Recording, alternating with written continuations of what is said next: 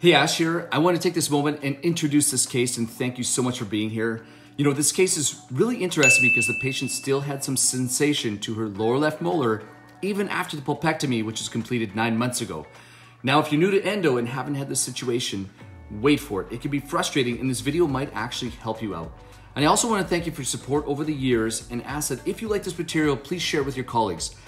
I know what it's like to be at the beginning of my career and trying to figure out dentistry, and that's why I'm still here years later making these videos. If you want to learn more about a practical way to do endo that's affordable, check us out at allthingsendo.ca. And by the way, I have an advanced course coming. Let's jump into it. I want to share this case because we did this about 5 years ago, and I recently talked with the patient, and you know it's been successful. So I'm like, hey, listen, it worked out well, and let's go ahead and talk about it.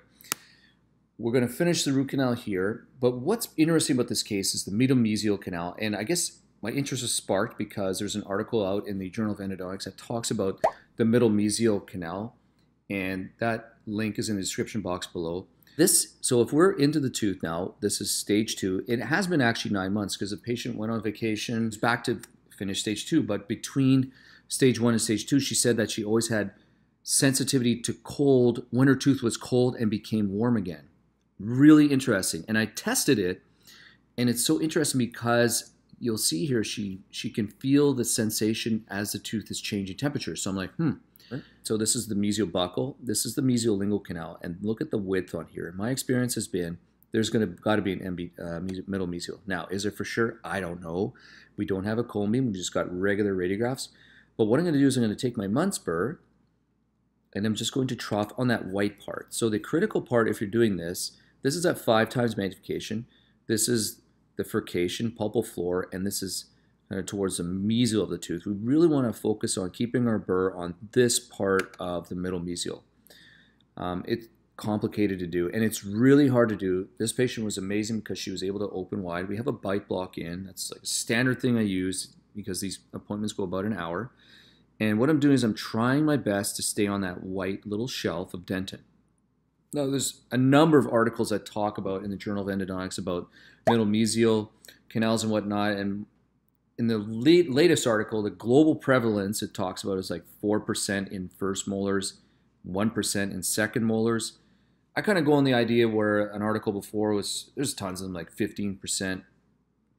But really, what kind of made my spidey senses tingle is the fact that she had cold sensation changes in cold sensation. Now, that could be another tooth, and that's why we redid the exam. And so after here, we've got all this debris. Still, here's a mesiobuccal, here's a mesiolingual. I don't see anything that's really capturing my eye. I'm looking for a white line, but you never know. And got a couple other tips in this video as well. It's going to talk about gutta percha fit. Stay tuned for that. I'm going to try to keep this under like 30 minutes. I haven't done a long video for a while, and I think it was time. So if you're here for the long road, I really appreciate it. So what we're going to do here, so here's another little tip. This is the positive aspiration, or it's called aspirating your irrigant. You know, you're essentially using your irrigating syringe as a vacuum. I'm suctioning it out. These are the distal canals, and you can see they join. And what I'm going to do is just to make it easier to obturate, but also to make sure that I have all the vital tissue. It's usually not vital by now. I'm going to try to remove this calcification as much as possible without interfering with the furcation. This is tedious work, and if you don't have to do this. I don't think it's critical. You can use an ultrasonic as well, but just for me to be able to confirm that I don't have anything underneath this, or they do, not so much they join, I'm pretty sure they join, but just to get a clear visualization during the obturation process, I elected to remove just a little bit, a few millimeters, and then you'll see down the road, what I'm going to use is my Wave on Gold in a different type of fashion. As well, there's another calcification along the pulp chamber, and I was kind of wondering, it's a shot in the dark, trust me. Maybe there's a little bit of pulp tissue that's up here that's still surviving that may be giving that cold sensation. So I'm going to remove that little calcification up here. Now, it's a shot in the dark, but I have seen cases, especially anterior cases, and I've retreated them where the initial provider 2-stage process over 2 months, and still those 2 anterior teeth. I actually have it posted somewhere here where those teeth were still sensitive to cold because the apical portion was not machined out large enough to remove all of the pulpal tissue. But if you can believe it, that pulp, those little nerve endings still they still survived after calcium hydroxide placement. It blew my mind. Okay, so what we're going to do is we're going to use my sonic activator, and we're going to, so we've got sodium hypochlorite 5% down the canals, and I'm going to use a sonic activator just to kind of activate the irrigan and remove some of the calcium hydroxide. You know, the thing with endo is that there's a lot of art to it. And there's science, but there's also a lot of art. And one of the art things I don't know is, like, do you need to remove absolutely all your calcium hydroxide from the canal? I don't think there's an answer to that. Certainly you'll see me machine the size of these canals a little bit larger to remove it, to remove the calcium hydroxide. It was initially machined to a 2507. So, but what I'll do is I'll use that activator to kind of remove, activate all that irrigan and kind of clear it up. Remove some of that, as much calcium hydroxide as possible. So as you can see here, I'm doing that positive aspiration test. I might be calling it wrong, from the mesial canals. So that's the distal. We know they join. We anticipate they join. I'm anticipating the mesials join. So I'm doing that positive aspiration. I'm suctioning it out from one of the canals, and you can see the irrigan reducing from the other canal. Now, and one of the things that has been really helpful in changing the game for me since I started, see, I'm using forceps to place my files in the canals. It just seems to be so much easier. So I'll bend them slightly, and then I'll place them in, and then boom, I'll watch line them down. And I'm not using the mirror because I have straight line access into each of the canals. So now we're going to clean and shape. So I'm going straight to the medium. So we're going to clean and shape our canals. It's pretty straightforward. Get back in focus. And we're running down the mesial buccal right now. I'll pull it out. I'm looking for debris. So two things what we do is I'm looking for debris, but I'm also looking to see if my file is intact and not fractured, separated. And what you'll do there, so when I mean straight line axis, that file can go straight down, boom, in. I have a little bit of a curve. We're going to run, all the working lengths are 18. So what I'm looking for here is a little bit of debris. Not bad. And that usually means that I'm done shaping. So this is stage 2. It's usually pretty quick. Because the patient was feeling, I think it was because the patient was feeling sensitivity to cold, I wanted to make sure that we had removed all that apical tissue. So what I elected to do is to open all those apical portions to the 45, anticipating that they join, and making sure we don't have any cold sensitivity, because I want predictability. I don't want to obturate and have the patient come back. What I did was I elected to open up to 4505. But put in the comments below, your thoughts. I'm sure, you might think this is a little bit large, but I'm not getting any debris. The other thing is I didn't get any debris from the mesial canals, and that was my concern. So that is pretty much the reason why I went to a 4505 on those mesials, because there was no debris on those mesial canals. So I'm kind of like, I wonder how large that apical portion is on the mesial. I have an extracted tooth, and I'll put it up here where we were working on it, and one of the canals, the portal of exit, I think it was the mesial actually as well, was huge. I could take, I think it was a 50 file all the way down, so barely get it to get any type of apical stop, and that's what we're looking for. So although probably controversial when you're watching this, really what we're trying to do is we're trying to create a predictable result. Now, could I have had a predictable result with a 3506? Maybe. I'm not sure. Hard to say. So we're going to do lots of irrigation. We're going to make sure that when we're irrigating. Now this video really talks, I really wanted to do a whole video on irrigation, but even as I was thinking about it, it was like super boring. Let me just go ahead and go slowly kind of through the irrigation process.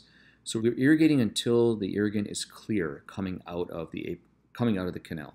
So here again is our cleaned and shaped, our mesial buccal, our mesiolingual, and this right here, see this little dot right there? That little dot? I was kind of thinking like, Another efficiency way to increase your efficiency and confidence, especially in irrigating, is bending your needle.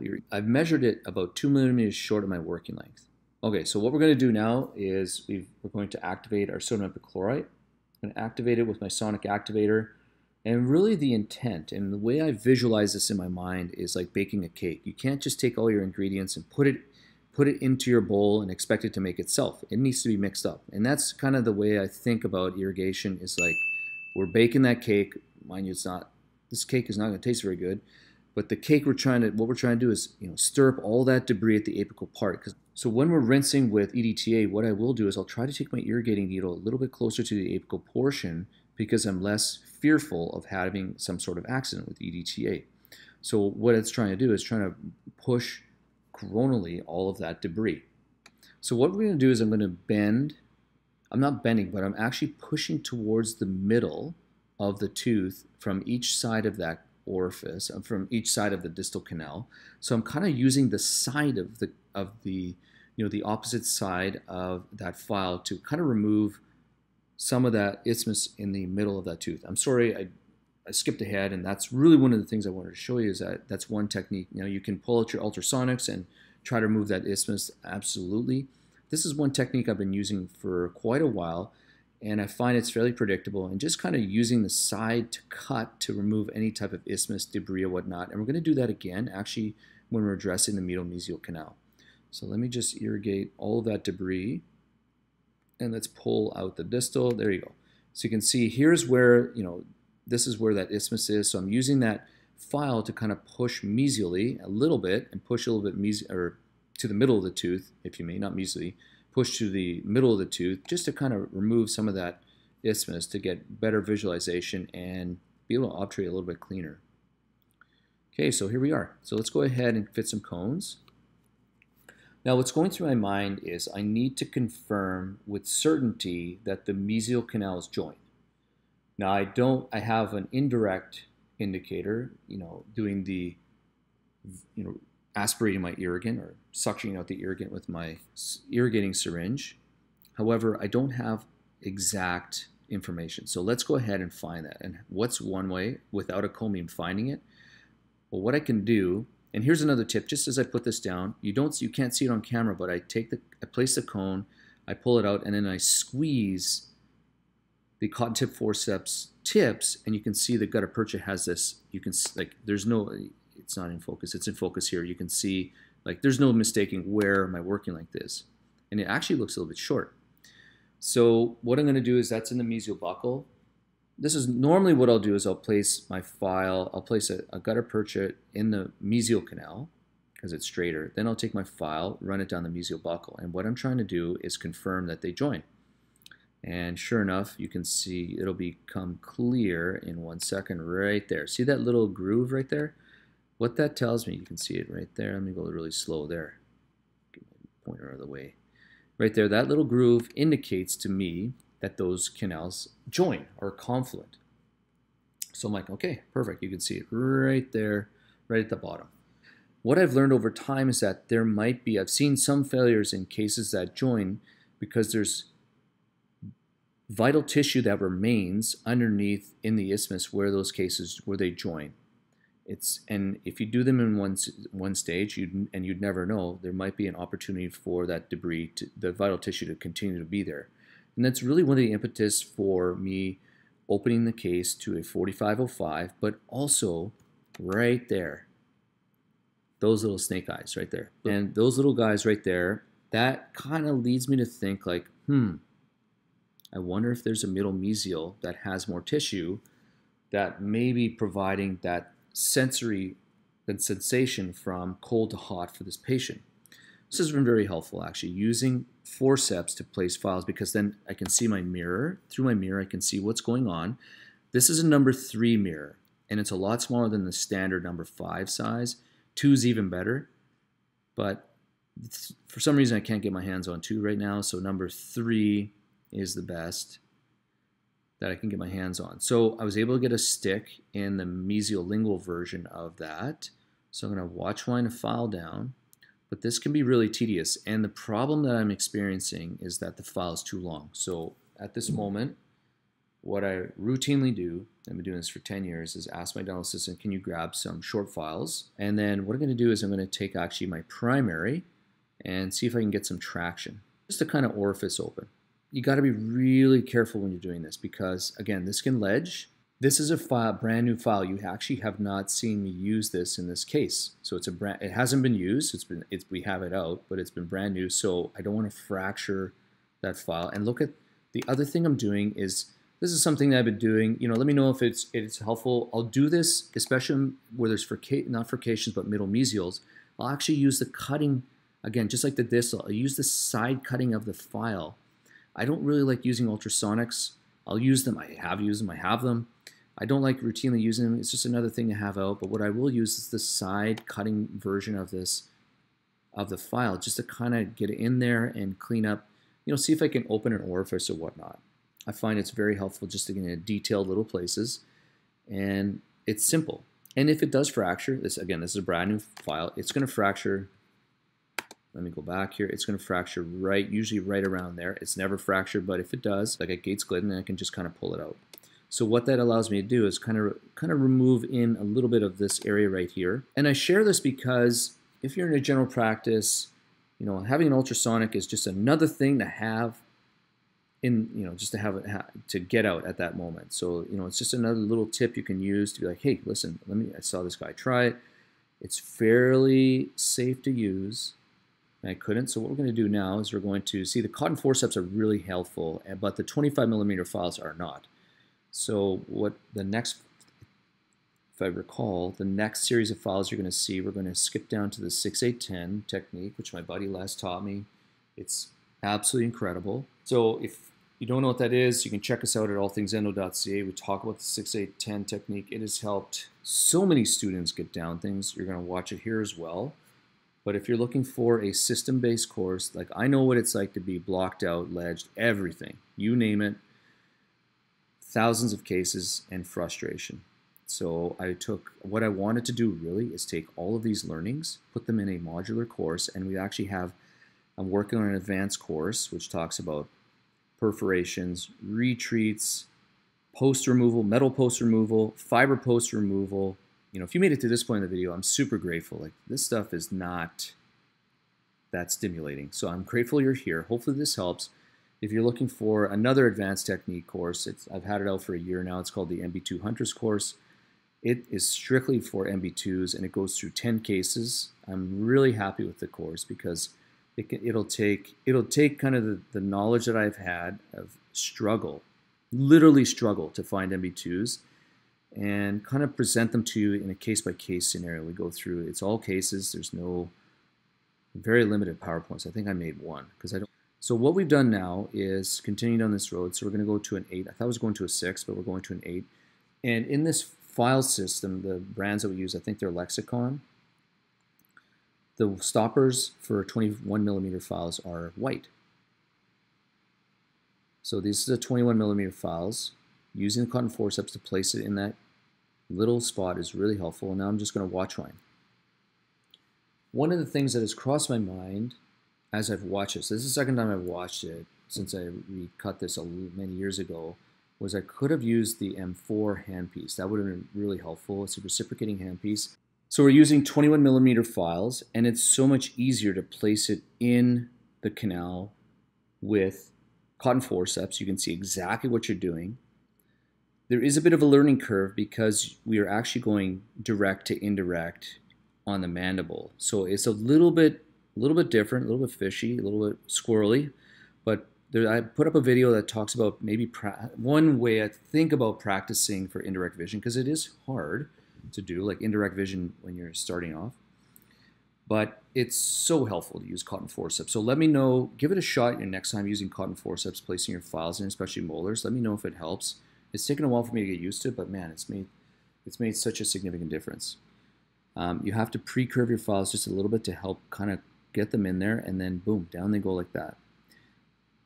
So one of the things I was hoping to try to get some filing and watch winding with my cotton forceps so you could see what's going on with the file, but it's impossible. So here are my fingers.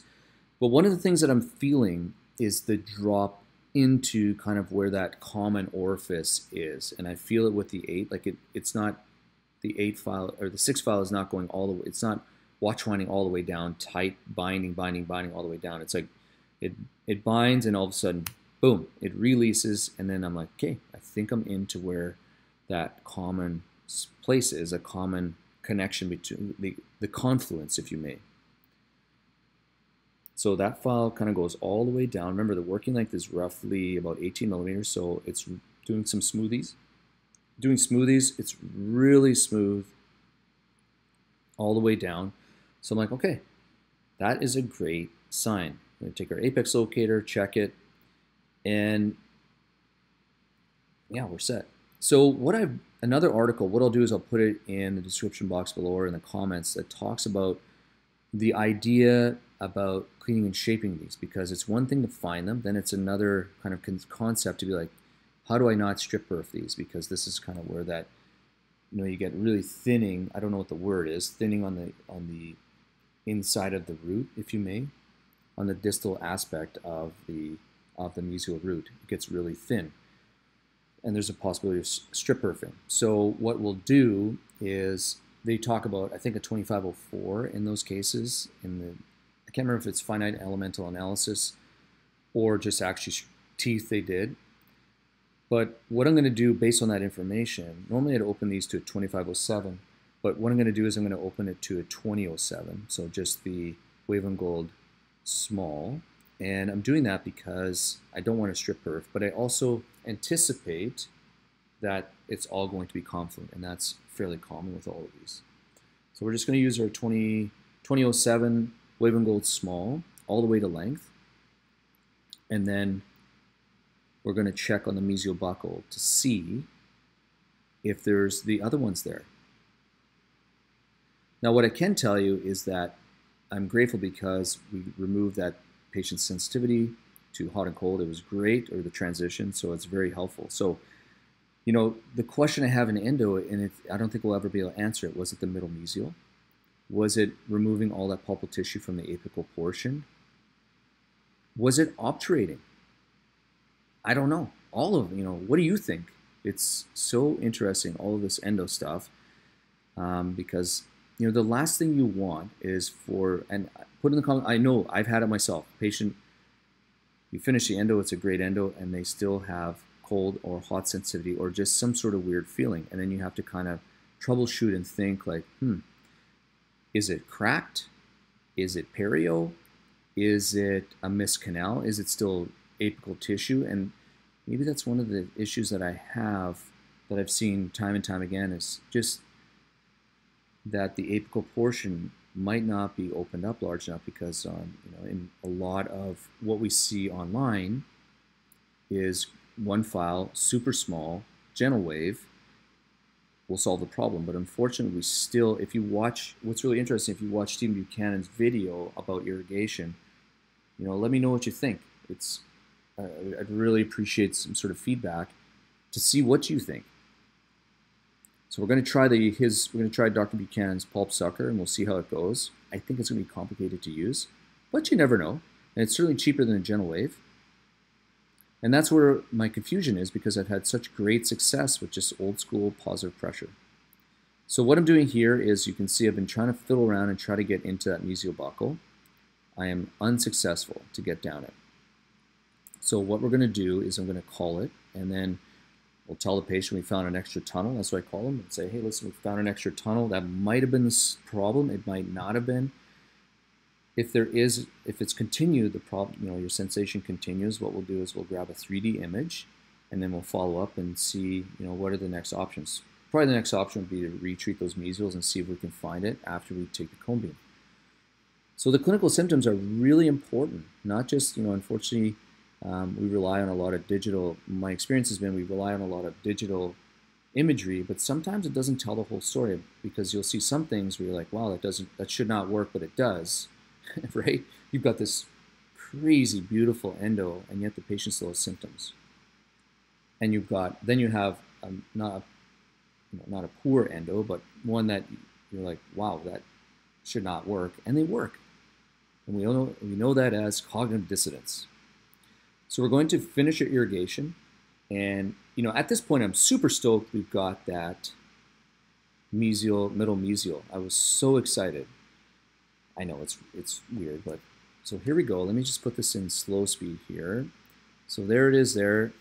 or middle mesial, one of, but you know, it really looks like there should be kind of an isthmus here, but maybe we just got enough. Just got enough of that tissue out of there. So what we're going to do is let's move on to obturation. And one of the things I wanted to talk about, not so much obturation in this sense, but it was really had to do with tug back, positive tug back, and even my students in our course we talk about positive tug back. And I might as well, and I just saw a message on our private Facebook group, literally the second private Facebook group, talking about having positive tug back. Now the thing is that I don't really, I've talked about to a lot of endodontists about this, and I was trained to have not tug, I was trained with tug back, but I never understood it, still don't understand it, and I'll never, not that I'll never use it again, but I really focus on the apical stop preparation, and that's kind of why I opened up the mesials to a larger, one of two reasons. One, to get rid of as much tissue as possible, vital tissue. Two, to create a positive stop at the apical portion, just like a toilet bowl. If you don't know what I'm talking about, put in the comments below. You've made it this far in the video, so I'm super excited you're still here. But creating an apical stop for my gutta percha, because we're not so worried about I'm more worried about my gutta percha going too far apically. Look at that. Isn't that such a sweet picture? Oh my gosh. Look at that. Hallelujah. That's just heaven right there.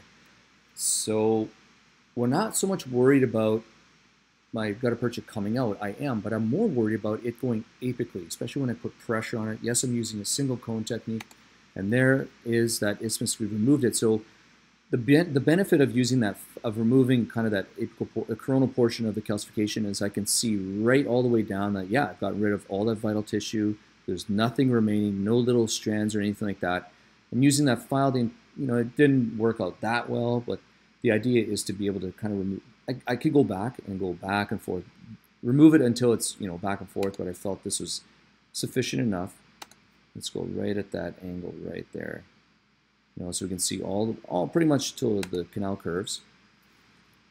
So the idea is really the apical stop preparation is to prevent your gutta percha cones from flying out the end into the apical tissues, and then you have more of a problem rather than it coming out. So especially, you know, I think, well, I know, well, I've been taught, how about that, that the idea of, so here we go, I'm going to talk over, you know, my reasoning for using not so much single cone technique, but apical stop, is that when I go to place my cone in, I know it stops, and when I take my cone fit radiograph, probably the most important radiograph of all of them, I'll place sealer, place our cones, take my radiograph, and then when I go to sear off my cones, I know that they're not going to move. So I have confidence that my final radiograph after we place our restoration is going to be exactly the same as my cone fit. Maybe there'd be another puff or two. I'm not too worried about those, but that will be the difference. With the reason, you know, what I've been taught, the reason why we have tug back was really for the thermoplastic technique that was taught by Schilder. But the idea is that when you go to burn off your cone and start apically at the apical portion, we want to remove gutta percha all the way down to our apical 5 millimeters, what I've taught, even 3 millimeters. We don't want that gutta percha come out, you know, with the heat. And I mean, they come out with this technique, with single cone technique as well. But I did thermoplastic technique for 10 years, and it was the most frustrating thing ever. But I needed tuck back to make sure that my gutta percha cone wouldn't come back as I heated it down the canal. But I've also had cones go flying out the end, which was frustrating. Oh, so what you're seeing, look at this. I forgot this even happened. So what you're seeing here, and I didn't know what the issue was, my gutta percha cone was not going all the way down to length. So I didn't know if perhaps the sealer dried quickly or there was a little bit of debris down there. I'm not sure. But I'm looking to see if there's any debris in here. It's hard to tell because it's mixed with white. Everything's been disinfected. I'm not too concerned about having biofilm or whatnot. So what I'm going to do, and remember, I think what had happened was, wow, this is kind of an advanced tip. So hopefully I really want to share this piece. I didn't even know it was in here. I think what had happened was when I was instrumenting the middle mesial, potentially some debris had gone over to the mesial buccal, perhaps, and cause my cone not to go all the way down. Now, what that pause, and and this is common for me to do, that pause that we were watching was me getting a fresh cone, measuring it off at 18 millimeters, and then placing it to length. And the reason why is some of those bent cones are really hard to put in. So I'll take a fresh one, knowing that the cones are fairly predictable in their dimensions, even though there's a difference of about 10%. I find that with these Dentsply wavelength gold cones, they're fairly consistent. And then we'll place our middle mesial. So that's kind of why I did that. I mean, is it against the rules? No, not at all. All that debris has been sitting down in sort of the core for a while, down at the apical portion. I should be pointing down here, down at the apical portion. So what you saw was my cone wouldn't go to length. I believe there was some debris at the apical portion. Already had sealer down, so I'm like, you know what? Let's just continue our path down to the end of the road here and keep going. And we're just going to place our GP cones in the distal canal. Wow, that one caught me by surprise, actually. I'm thinking at this moment, like when I review this edit, I wonder if I'm going to keep it in there. Okay, we'll place our other cone. It's not going to go fully to length because they join. Let's go ahead and take that radiograph. There we are. So we take the radiograph, and then we're going to sear our cones. And, you know, I really need to shout out to Dr. Ali Nasseh. It's because of him I felt comfortable actually starting to post endo videos with single cone technique. Because the thermoplastic or even the continuous condensation technique, oh my gosh, it was so painful. Actually, as well, in the I was going to name in the retreat course. You've made it to this point, so I might as well watch, you know, let the real cat out of the bag. It was going to be a retreat course, but I thought, like, there's so many other things involved in retreatment than just retreatment. There's other advanced things like removing thermophil carriers. Those can be quite frustrating to remove. So yes, they are part of retreatment, but it's more an advanced technique. So that's in there as well. So we're just going to place, so when I place that apical pressure on extracted teeth, it's really hard to move a whole gutta percha cone. If you've tried it, and I'd ask that you try it, especially on extracted teeth, it's so hard to push that apical, the whole cone any further. But it's possible. But what we're trying to do, anticipate with the apical stop, is to prevent we're making a little ledge to the apical portion and trying to prevent any type of apical motion. So then what we'll do is we're going to, like Dr. Nasseh says, we just kind of burnish the gutta percha, seal it off the coronal portion. That isthmus is going to cause a little bit of grief. I can't remember what's going to happen. What I do is I just place, our dental chairs are in a closed system, so it's distilled water, so it's not open. So I did throw around the idea. I did try using, so there we go. Happy with that. I did try using sodium epichlorite to remove this BC sealer, but it was so frustrating. And what I think you can do, because there were questions before about how do you remove this? How do you remove the BC sealer? I just take my air water syringe, I press both buttons and spray like crazy. You could take hypochlorite after this and rinse it out if you feel uncomfortable about leaving that. That is an option. Again, I've been doing this technique for over 10 years now, and I've had some great success, and I'm super grateful for and the reason I think I've had success is because I've had some great teachers along the years.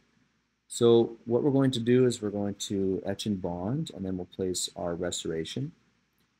And this patient is next. It's been a long time. I can't recall. Either it was a crown or an onlay that was going to be placed. Anyways, I'm so grateful you're here. Like absolutely grateful. I'm super grateful you made it to the end. Let me know if you made it to the end. Put in the comments below. Hopefully this is helpful, and we'll talk to you soon. Cheers.